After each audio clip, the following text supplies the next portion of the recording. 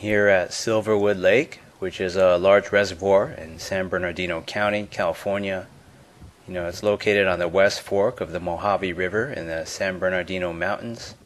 It was created in 1971 by the construction of the Cedar Springs Dam as a forebay on a 715-kilometer long California aqueduct, and it has a capacity of 90 million cubic meters.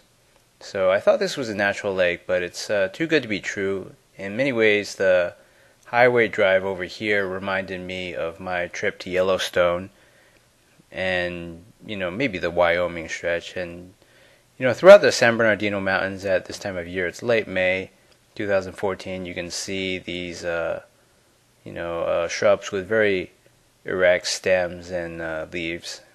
And they have these very, very bright yellow flowers. Camera really doesn't do it justice, but you'll see them everywhere, and you'll definitely notice them.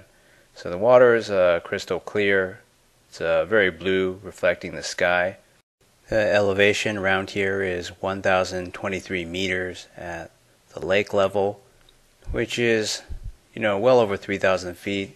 It's pretty high, and usually I would say you see pine trees around 1,200 meters in elevation, but I already saw a sprinkling of pines from the highway, not maybe 100 feet above, and I've seen some pines in the forests around this place.